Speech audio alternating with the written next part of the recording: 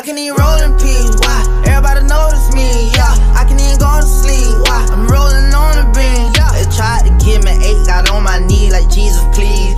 He don't even believe in Jesus. Why you got a Jesus, please? If you wanna leave, just leave. So welcome back, everybody. Today on Cooking with the Kid, we're going to cover making potato skins. A lot of people get them in restaurants and really need to know how easy they are to make at home. You only need to have a couple of ingredients. As you see here, we have potatoes, sharp cheddar cheese, bacon, butter, green onions or scallions, salt, and vegetable oil. So let's get started. So the first step is that you want to wash the potato. This is because you'll actually be eating the skin. After they're nice and clean, you want to coat them in the vegetable oil.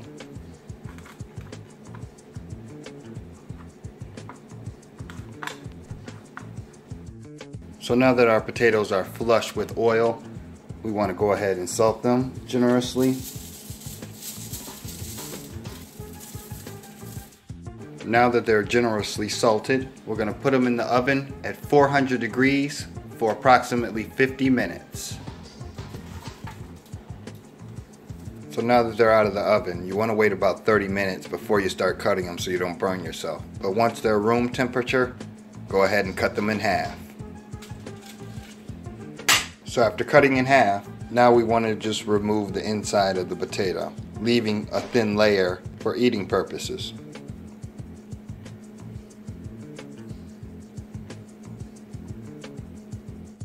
I'm putting the extra potato in a bowl because I can make mashed potatoes with them later. Now that we have all the middles removed from the potato, we can choose to either go traditional restaurant style or cut them in half and make multiples. Either way, we're going to melt our butter and spread it on each potato skin.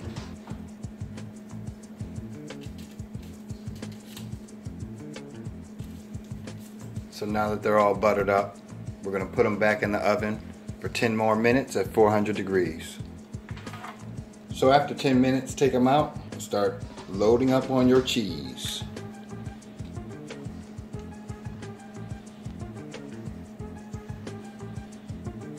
And now our bacon.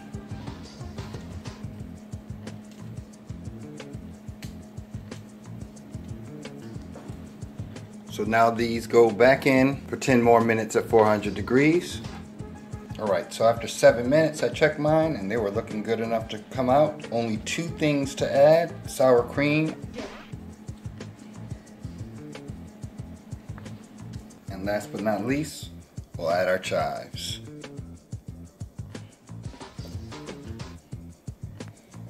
Alright, and from this point, you know what we gotta do.